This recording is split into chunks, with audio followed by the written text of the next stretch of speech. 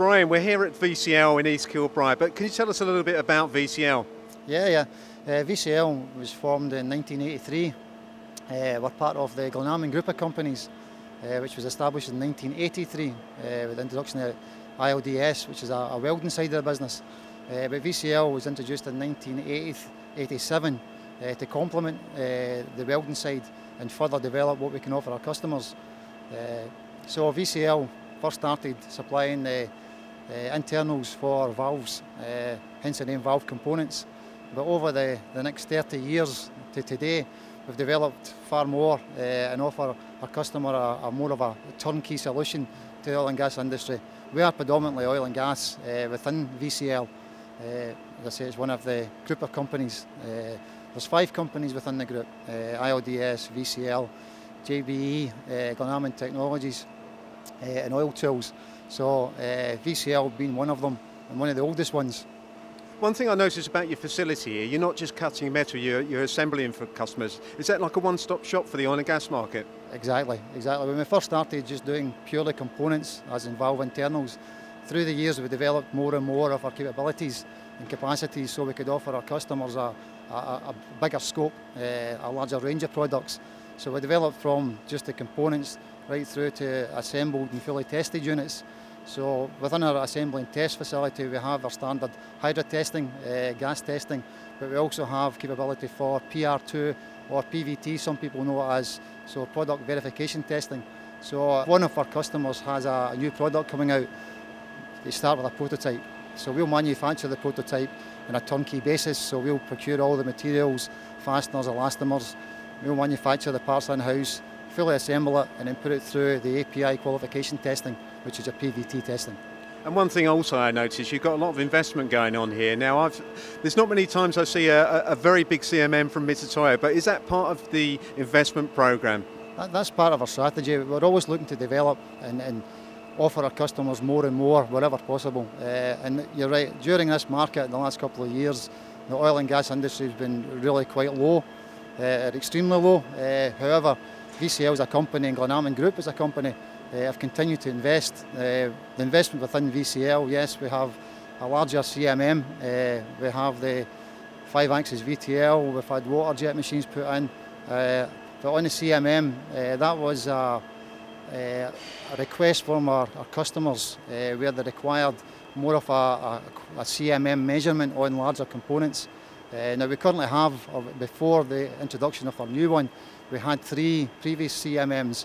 However, the components are getting larger, getting heavier and getting more intricate, so we needed a larger table and the most modern CMM in the market, and that's what we've purchased. And it takes a brave company to start investing when the markets are down, but you know, one thing I really noticed with your company is that you've got a lot of machine tools here. Are you investing in more machine tools? We're always looking to see what has to be replaced or upgraded. We're always moving forward. We never stand. If you stand still, you stagnate, and we don't stagnate as a company. We always develop further. Our latest investment's been the Hyundai horizontal boring machine, which has been a great addition to the suite of machines that we do have.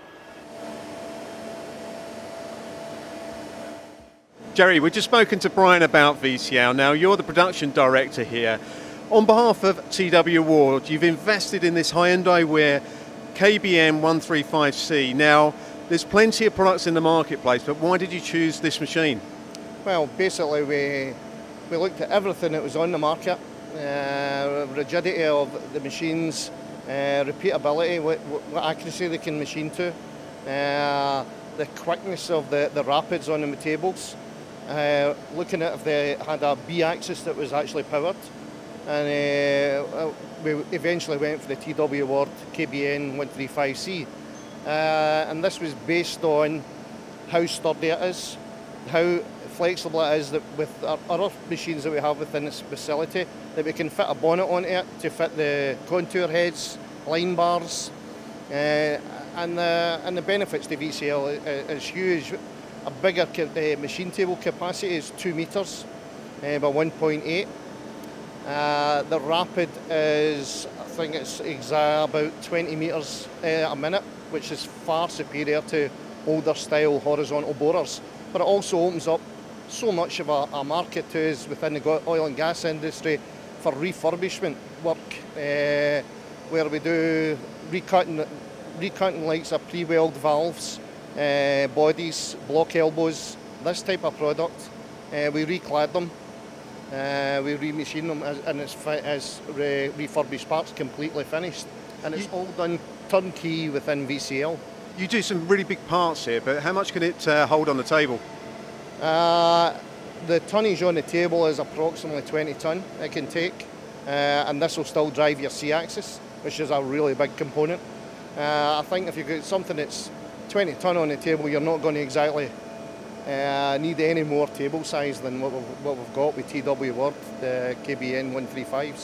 So this machine is principally a boring and milling machine. You've got a FANUC control. Is that one of the reasons why you actually invested in the Hyundai Wia? Well, we do have a lot of machines within VCL that are actually FANUC control.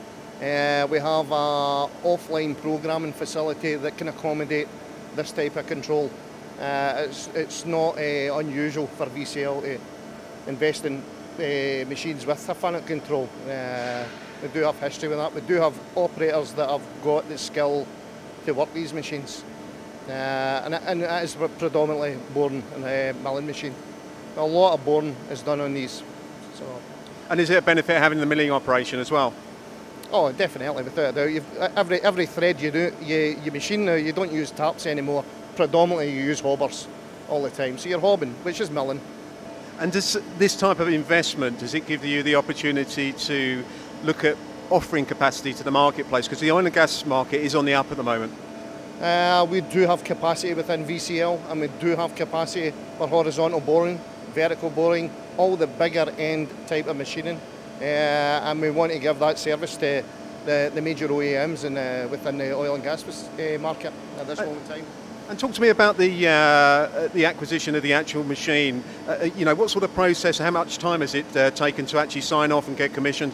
It was reasonably quick. Once the machine was actually viewed, I would say it was probably anything, at most, probably 16 weeks, 16 weeks I would say. So the backup and service and TW Wars is to the level do you expect? It was very good actually, yeah. I wouldn't expect anything else. So.